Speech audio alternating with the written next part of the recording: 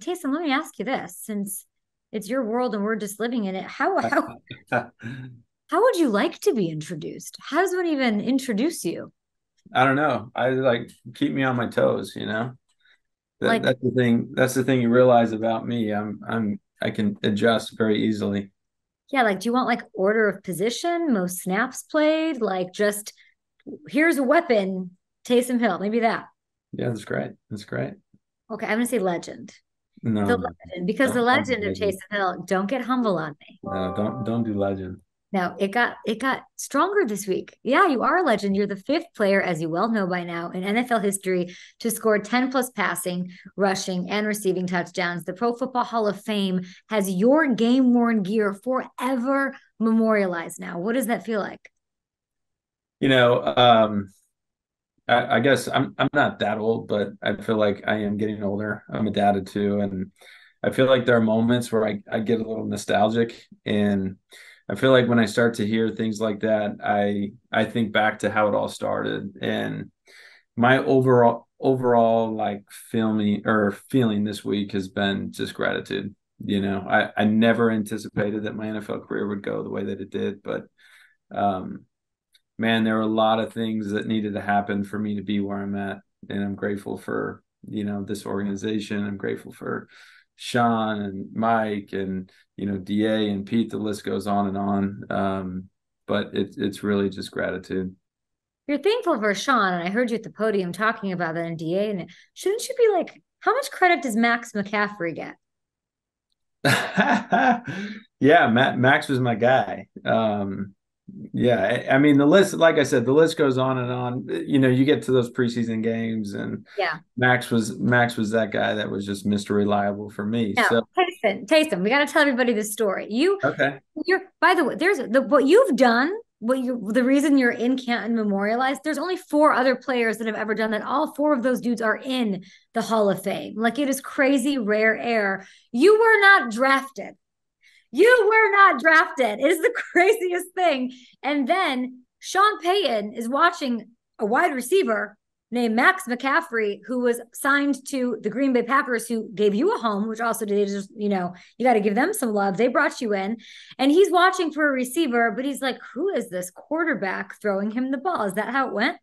yeah, that's how it went. Sean tells the story really well. But as you mentioned, look, I had four season-ending injuries in college, and so my expectation coming out of college was, man, I'm just hoping to get an opportunity, and Green Bay did that for me, and then to have opportunities in the preseason, and to have a guy like Max that I can throw to as a rookie in the preseason, just trying to make a roster and make some plays. There were so many things that just fell in line for me, and again, Sean is one of those guys that, man, he sees something and he likes it, and he created a lot of opportunities for me. So I really wouldn't be here with a lot of people, but in particular, Sean. Taysom, how did you think it was going to go? I like that you said that. You're like, it's not how I expected it to go. What did you dream would happen? I mean, I played quarterback my entire career, so I played quarterback at BYU. That was the expectation. I felt like I had done some good things, in Green Bay, and then had an opportunity here in New Orleans, and I had an incredibly unique opportunity to learn from Drew, and I felt like Drew was a guy that he took me under his wing, and he's like a brother to me. And so as I kind of forecasted my career, I guess I couldn't have drawn it up any better, aside from I I was hoping that I'd always get an opportunity to play quarterback in this league, so that was the hope, and what I was working towards, and now we're here. Have you reconciled that, or do you still hold out hope? I mean, your story's not older. Stop calling yourself an old guy. I don't like this. No, look, I think I understand the nature of this league, and um, I realize you got to take advantage of every opportunity. So I haven't ruled anything out, um, but I think the nature of where I'm at right now, I have to allocate time properly what I'm going to be doing. So that's really the challenge right now. And you've inherited the role of the most unique player, I think, maybe in the NFL. I was trying to think while I was sitting here. I was like, who's more unique or versatile? Maybe Ricard, just because he plays defense. I know you want to play quarterback. No thought of like getting out there at safety for you? Hey, whatever. I know that there have been a few opportunities where, maybe we went into a game with being a little bit light at linebacker. And There we go. at one point, the coaches came up to me and said, "Hey, if something happens to so and so, be ready." And it never happened. But we'll see. Would you have embraced that? Oh my For God. sure. I was joking. No, no. I mean, for sure. Look, it's like one of those things. Like, what do I have to lose? It's like go set an edge, or maybe I can go rush the passer at some point. But we'll see. Okay, you're like Cam Jordan, Demario, take a breather. I got this. I mean, I wouldn't put it past you to do that because I think you're such a beautiful lesson on and off the field of what anybody can aspire to. No, somebody doesn't even have to be a football fan to say like, don't say no, don't rule. I mean, you said it, and don't rule things out. Don't put limits to what you can do. And even when you're facing adversity, just like a really beautiful message. I know everybody in the locker, they love you. And Sean Payton could not get off the phone about you. He would talk to me for 6 hours about you if I let him. And it's really special and amazing. How does your versatility, your uniqueness, that skill set, special teams dynamo, tight end, quarterback, how does it help you with, your second child, Bennett now, who's, I'm sure, making things more interesting than just having the one? Well, I think thankfully I married a great woman. So having a great mom and wife makes my job much easier that way. But when you start to talk about titles and things that you do and roles that you play, father and husband, are the two most important to me. And it's always a humbling experience when you have a kid. And you realize how much you care and you love for these kids, and the pressure and that I put on myself to raise a good boy. But that has been a highlight of my life to this point. Oh my gosh, you're gonna make us cry over here. A perfect answer. Credit the wife, credit the wife. Let's talk a little bit about this Saints team as a whole. You play a role on all sides, maybe even defense one day, who knows? But this squad is number one, top spot in the NFC South. You love to see it. This is for the first time since week 17, way back in 2020. There have been ups and downs. I don't know if we've seen like the true identity of this team shine through. What is this team made of?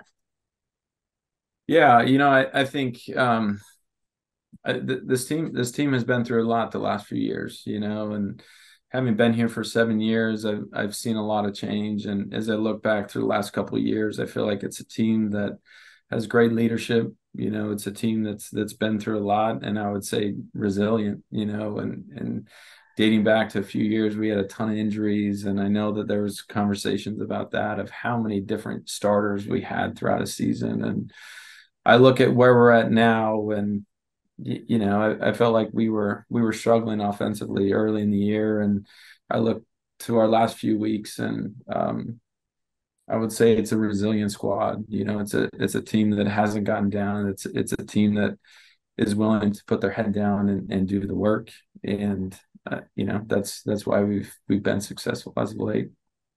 And speaking of ups and downs and resiliency, this matchup, I don't even want to say the name of the team because you've got this team, they've got this sexy storyline with their quarterback. Speaking of something, you never know what the future holds or with anybody, Josh Dobbs and what he's doing. This is a team, I'm not going to say it rhymes with Schmini Schmiracle. There have been some, I mean, Taysom, I know Stefan's not there anymore, but there have been some, and I back the Saints, so I sort of know this a little bit. There's been some tough battles against Minnesota. What do you think about when you see that logo? Yeah, there's a lot of history there, but overall, I respect the program, so much. It's a great football team, and got a lot of respect for their staff and their players and everything else. But to your point, they've ended a few seasons too early for us over the years, and but I think as you get ready for this week of preparation, it's a game that you have to be ready for, and it's a great football team.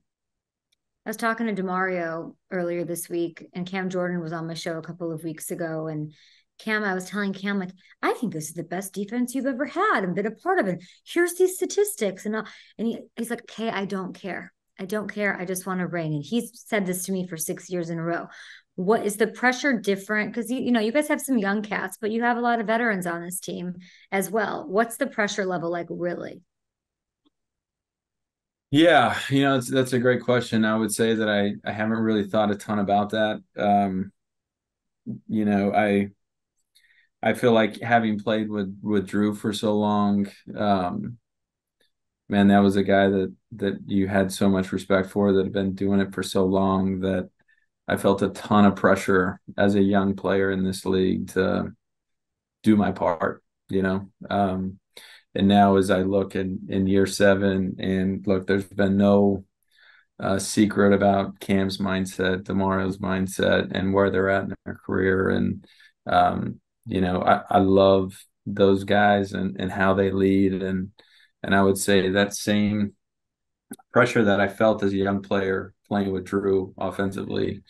I feel that today. I feel that for Cam. I feel that for Demario. I feel that, frankly, for myself. And um, there's just things you can't replicate. And we're all trying to recreate some of those teams that we've been a part of here, and ultimately, get to the Super Bowl. Think Derek feels that pressure? Um, yeah, I mean, he's a player that's played a lot of football, so as you think about, your career, his career, or whatever, what's the last thing that you want to be able to do? And you talk about being a part of history. I just had a conversation, or, just saw a couple vets, that they walked out to the practice field, and there's a banner hung in the practice facility with every player's name on that, and you become part of history. So, I don't know if you want to call it pressure or, whatever it is, I think Awareness of the preciousness of every game. yeah, I think that's fair. I think for sure Derek feels that, I think any competitive player is going to feel that. Uh, I read somewhere that he said that he expected you to be like angry or something, angry or what did he say? Did you see this quote before he met you? Derek?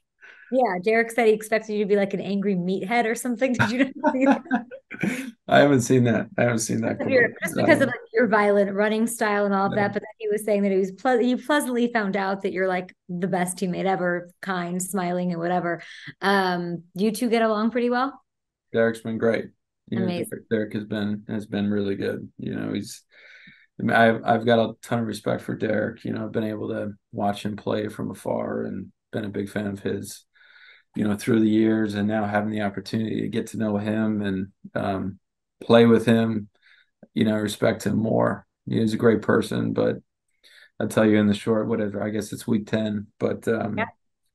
I love his competitiveness, and I've been in the huddle with him, and I've been a part of, games where, like, I know at the end of the day, the only thing he cares about is winning football games. And I felt that. I love that. Anything else you want to talk about? I think that's great. That's it. No, You're good. you tell me. Nothing. I don't know. I mean, I feel like we covered. I just think the Vikings thing is like one of those. You guys get through that. I can't imagine in that locker room with so many vets what that confidence would do for you guys. But you guys just have to keep doing what you're doing right now. Look, everything's been amazing. Yeah, I think offensively, as I look throughout the season, I just feel like as I look at drives, or as I think about drives early in the year, there was always like a play that stopped the drive. And I think the last few weeks we played really clean football. We've executed really well. Penalties are down. Mm. And you talk about momentum and confidence and what that does. I feel like, that momentum thing right now is starting to go. And you know, this is a good football team we're getting ready to play. And as you mentioned, to go win, go play in that stadium, to get a win going into a bye week. Oh yeah. That does a lot for us. You sound like a coach, Taysom. I don't know. No, I'm not a coach, but Sound like one. Is that anywhere in your anticipated future? I bet you could do it. you know, It's a lot. you never say never, but you talked about family earlier. Hmm. I know the time commitment that goes into doing that job well, and man, it'd be tough for me to ask my family to continue to make all these sacrifices. They've made a lot of sacrifices for me to pursue this, but you never say never, and I'm never going to say never. So maybe we'll see. You and Drew team up, coach an NFL team. So it's an equal time thing on both of you. So it's half the time between the two of you. You guys get along so well. Imagine getting to be a head coach in the National Football League and beating Sean Payton's ass one week. Wouldn't that be early window game, week 7? Who can like? Wouldn't that be amazing? That would Come be on. amazing. That would be amazing. I already know Sean would be so fired up. Who do you hear more from, Drew Brees or Sean Payton? Drew for sure. Yeah, Drew for Good. sure. Does he ever Yeah. come around the team or is it like emotional? Oh, does he? No, no. That's He, cool. yeah, he comes around, and locker rooms changed quite a bit over the years, but as I mentioned, Drew's like a brother to me, and Yeah. we get together. I see him pretty much every off season, and he's been a great resource early in my career, but he's that resource has still been there, and he's missed, that's for sure.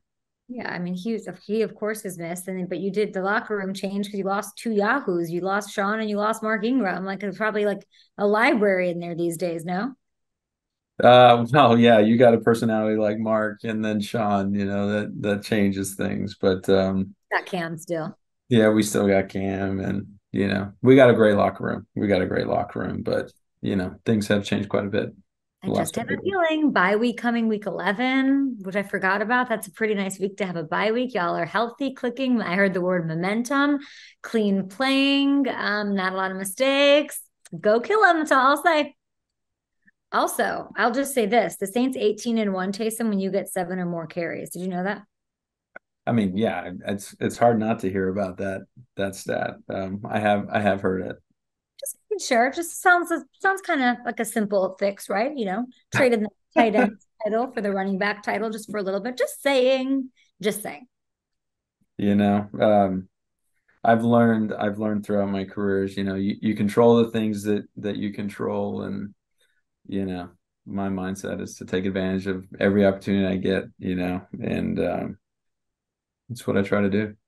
And that's why your stuff's hanging at the Hall of Fame right now. Taysom, congrats on all the success. And this is still just a chapter in a long story. I can't wait to see what happens next. Thank you very much. Thanks, Taysom.